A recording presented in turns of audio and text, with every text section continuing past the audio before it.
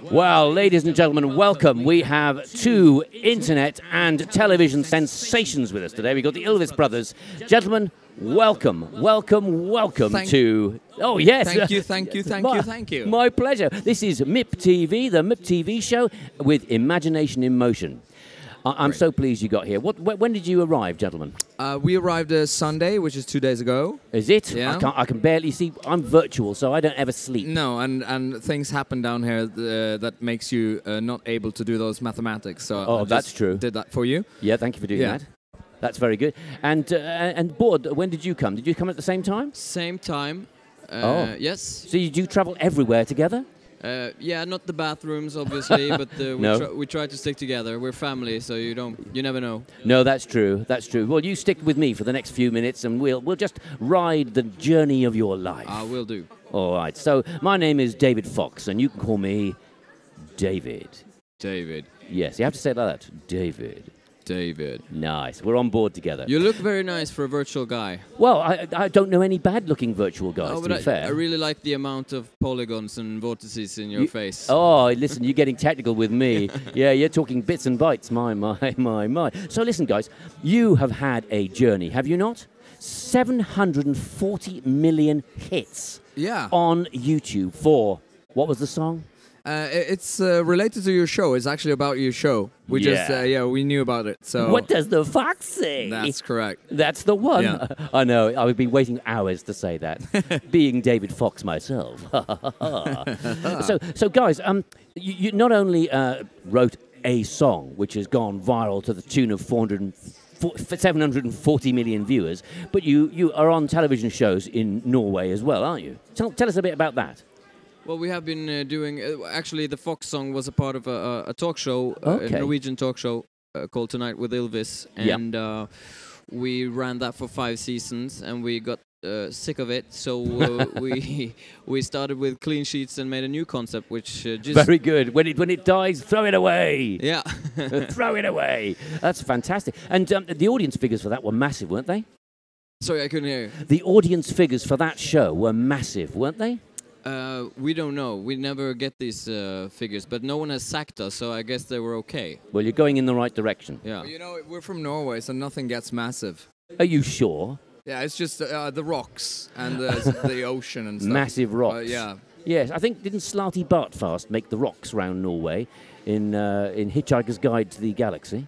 Do you know that? Yeah, I don't know. I haven't read it. Oh, okay. Sorry. I think the crinkly bits around the edges. Should have. No, don't worry about it. No.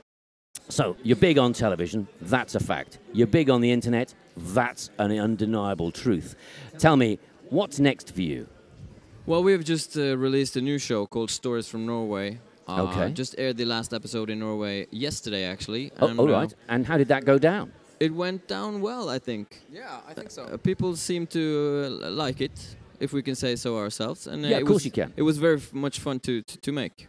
So, tell me about the concept of Stories from Norway. What it's all about? What's interesting about the concept is that we found out that we love to do those high production value things like the music videos that we were talking about, and we also like things that has their origin from the reality. So we found out how we're going to mix those two things.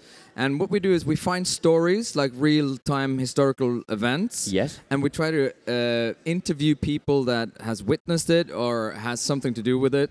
And we interview them deadpan serious, straight, on a black background, like a Band of Brothers style. Mm-hmm. And then we sort of tell the story by making comedy musical, making it into comedy musical. Yeah. And mix those two genres together. Okay, I'm getting a picture in my mind. It's coming together. But I've also noticed when you've been talking about Norway that that you've got a sort of attitude towards Norway. You know, it's not particularly big. It's big in my mind. Yeah. You've got a little attitude towards it, like I might have an attitude towards Britain and England. Yeah. What is your attitude? Well, we're a small country. We like to maybe try to be bigger than we are. We try to wear bigger shoes than our feet in a sort of way. So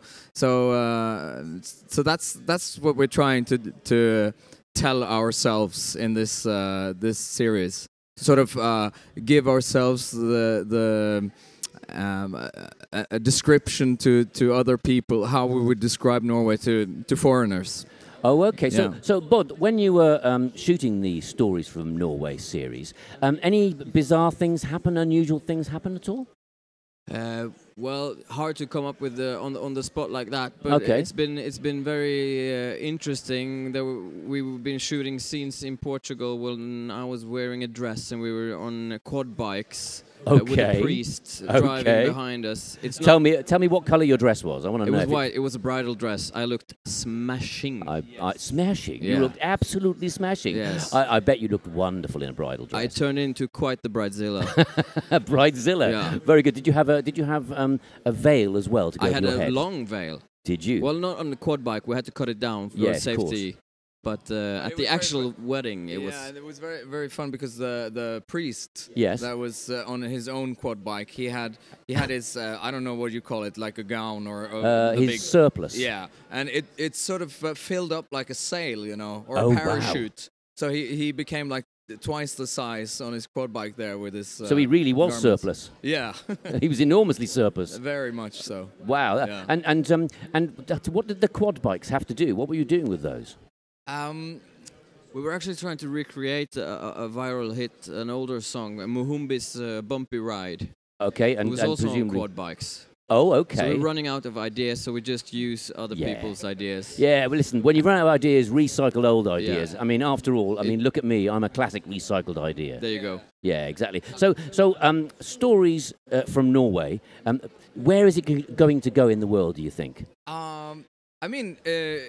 It could potentially go wherever. I mean, you have to obviously switch out the Norway part and put in some other country. It could be Uganda, it could be Canada, it could be Newfoundland. Yes. Yeah, I'm not going to go through all the countries. No. It was a test of memory whether you could actually remember them all. Yeah, I got some, but okay. Tell me a country beginning with B. Djibouti. Pretty good. Nice one. Yay. Any other countries? On D, Denmark. Fantastic. Yeah, I tell you, we could go through the whole alphabet of countries. Yeah. So there's always something in the pipeline, as they say. Yeah. After Stories from Norway, don't tell anybody. Nobody's listening. Okay. But what have you got happening next? We've got weeks and weeks in the Riviera and that sounds traveling, that sounds spa, terrible. massages. Oh There's going to be lots of massages in the future. Oh no! Listen, I've got an idea. There's a great massage down the road. Yes. Oh God, yes, absolutely. Sounds it's great. going to be brilliant. So, ladies and gentlemen, I don't know what to say. I think we've exhausted all we need to know about Norway, even though there's 10 tons more to know. So, gentlemen, anything you'd like to ask me? No, this was the exact questions we wanted, so we've told it all. Really? Oh, you ask him something. I mean, oh, sorry. Oh, okay. You can ask me something if you like. Yeah. What's it like? What's it like being so two-dimensional for now? Well, I tell you something. Being two-dimensional, that means that you don't get it. You're not a hit with the girls. I can tell you that much. So are you in a relationship? Am I in a relationship? Yes, I am in a relationship with these two fellows right here. Oh, yeah. Can you see them here? Yeah. Yes. Take a bow. That's Diablo, and this is Angelo here. And nice. Angelo is a very he's, well, how can I say? He's like this. Steve Jobs never got into heaven. He couldn't get past Gates. Yeah, well, that's the sort of jokes he comes up with, and that's why we try and bypass him. Yeah, very charming. Yeah, they're very charming guys, but not as charming as you two guys. So, gentlemen, I have so much enjoyed meeting you. I know that my kids will be incredibly jealous. My 21-year-old will be incredibly jealous that I've met you. Ladies and gentlemen, boys and girls, and grown-ups everywhere, all over the world. Ladies and gentlemen, the Ylvis Brothers. Thank you very much. Yeah, Thank say you for hello. having us. Thank you so much. Goodbye. Bye-bye. Goodbye from MIPTV Show and Imagination in Motion. I am David Fox, and you have been watching MIPTV. Yeah, take care.